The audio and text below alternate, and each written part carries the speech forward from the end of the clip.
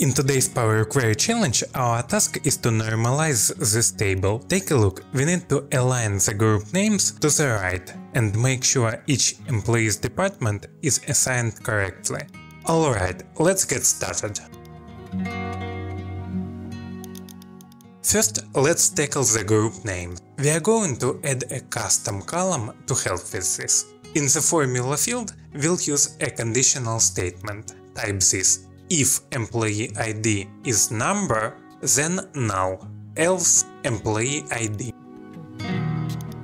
Here is how it works. For rows without real employee IDs, which are basically the group headers, we get those group names. For all other rows, it returns null. This setup allows us to easily fill down the group names later.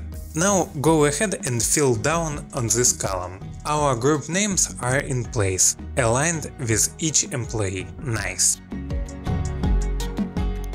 Now it's time to delete all unneeded rows. Just use filter remove empty in our name column. Now let's move to the departments. We can't just fill down or up here, as the values would get mixed up across groups. So here is a neat trick. We'll use the group by function.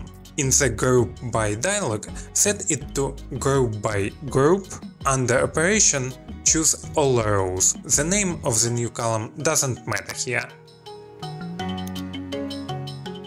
Now each group's data is contained within its own nested table. This setup allows us to work within each group without data spilling over to others. Let's take a closer look. You'll see an underscore symbol in the formula. This acts like a placeholder representing each nested table we just created. Now we'll apply a fill operation directly inside each nested table. The syntax is following: table fill down, open the bracket, underscore, comma, figure brackets, quotes, and our depth column name. This will make sure each department value fills down correctly within each group.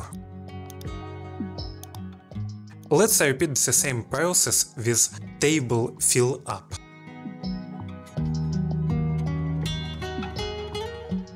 Almost done. Normally we could expand the nested tables, delete the first column and rename one or two things, but let's try something more elegant. Just open the square brackets after our formula and type the column name, all.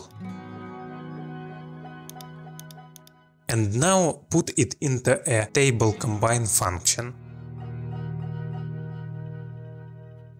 Just as planned. And now we are done for today. See ya!